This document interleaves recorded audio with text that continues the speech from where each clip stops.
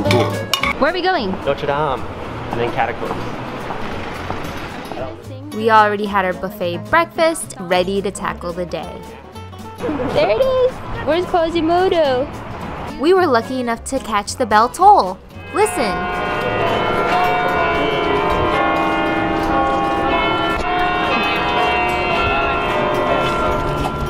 It looks beautiful in here during Christmas time.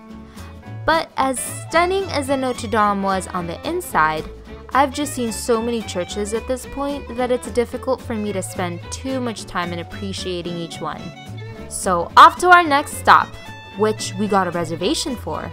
But of course, before that, we're grabbing a quick bite. Doug and I stumbled upon this small and lovely bakery called Moisin. The strawberry brioche. Bruschetta? Bruschetta, courgette, zucchini.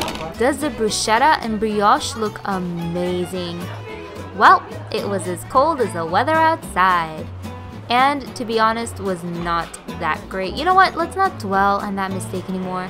Besides, our next stop was something I was really excited about. Dun, dun, dun. So we're going down 130 steps. Warning, it's going to get a bit dark. Literally dark inside the catacombs, but also, some viewers may find the video clips I'll be showing to be a bit disturbing. Viewer discretion is advised. Never thought I'd get to say that. The belly of Paris, the food market, is 50 meters from this rotting cemetery.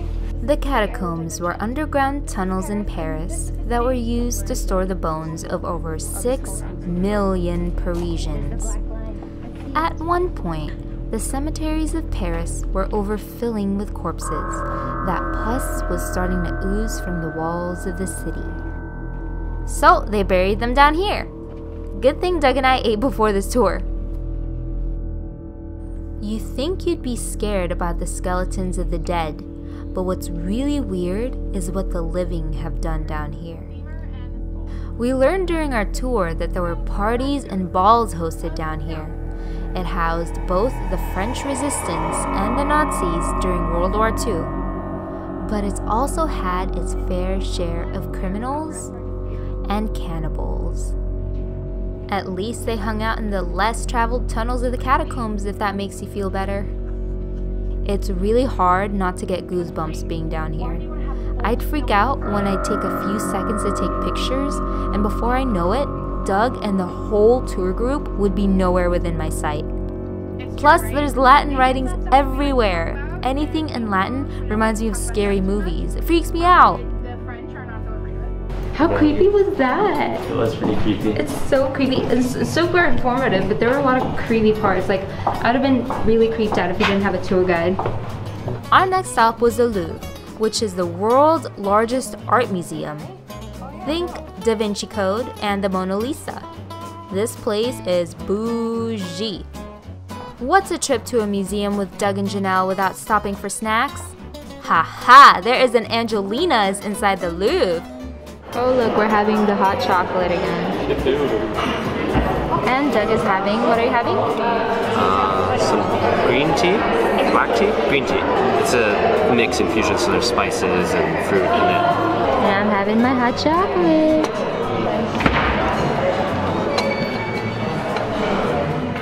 Now just when we thought there were barely any tourists in the museum.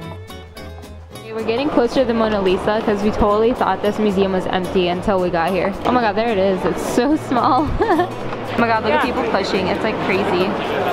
The Mona Lisa is underwhelming, let's just say that. But we did find something fun from the Philippines. This is your dad. This is my dad. His name is Jerome. Oh, and I had no idea that the Louvre was once a medieval fortress. This is what it used to look like on the outside. After covering as much of the museum as we possibly could, we headed out for our dinner reservation. I love Benoit. B stands for the best restaurant ever. I mean, look how cute and quaint it is inside. Doug chose this spot, and I am so glad he did. I mean, look at the menu. I was so torn between the hare, the calf's head, the deer, the doe, and the casserole with sweetbreads. To tip the scales, I asked the waiter. By the way, our waiter was hilarious and was a huge part of why we loved this restaurant so much. Look how much care they put in the presentation of their food. Doug ordered the wild boar, cooked in its own blood. Ready? Yeah. Oh my gosh, that looks so good. I mean, come on, wiping our plate? This place is amazing. That stuff is mashed celery, to go with Doug's boar. At first, I was like, ew, celery? But obviously, you go to a great restaurant like this, you're going to love everything. Here's Doug's classic, I love this dish frown. Now here's what I got. The casserole with sweetbreads, coxcomb, kidneys, and foie gras. So soft. See how soft that is? Foie gras. Oh my god. By the way. Crawfish.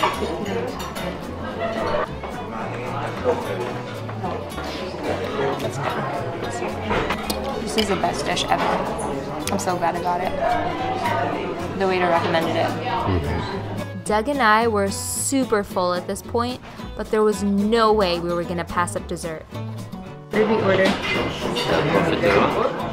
They are custard-filled cream puffs, served with a fancy scoop of vanilla ice cream.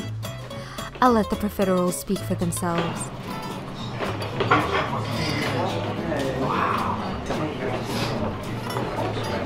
What's inside? Can I Custard.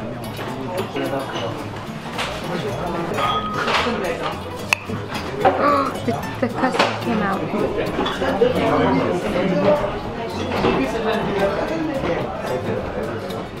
Of course they'd be gone quick. But whatever are we going to do with the leftover pool of chocolate? They gave us madeleines to dip in the chocolate.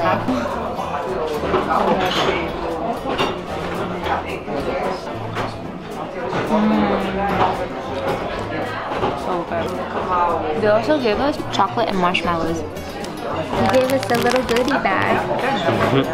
Benoit with the marshmallows or the madeleines. Super good.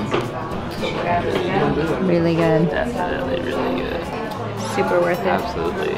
We were already bursting. He gave us madeleines, and then after that he gave us a guimauve, which is marshmallow. Like, you're like, just try it. And I was like, I don't like marshmallows, but whatever. At first I touched it, it was kind of like crunchy. I was like, ooh. And I bit into it, it was like honeysuckle and rose. The marshmallows here are really good. Or maybe it's just Benoit, but I love this place. And our waiter is really funny. We love our waiter. All right, now time to stumble home. We're tired.